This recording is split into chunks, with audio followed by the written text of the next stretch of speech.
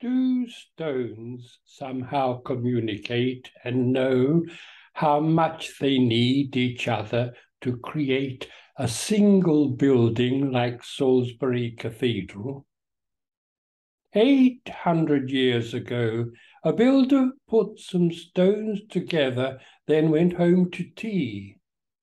They are exactly where he put them still today. Each stone of no great value in itself, but with the others forms a masterpiece.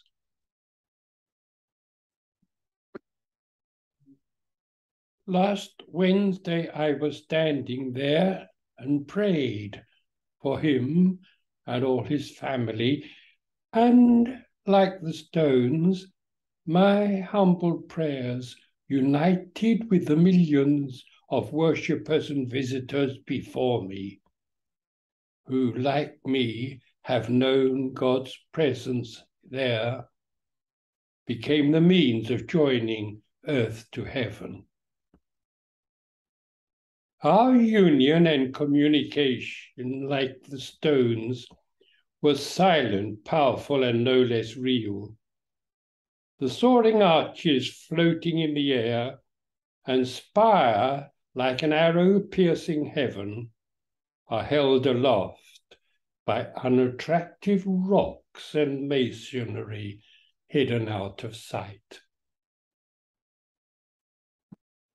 Was it just luck, perhaps, that one unshapely lump of rock thrown out as useless fitted so neatly at the base of the main column to make the builders proud and satisfied?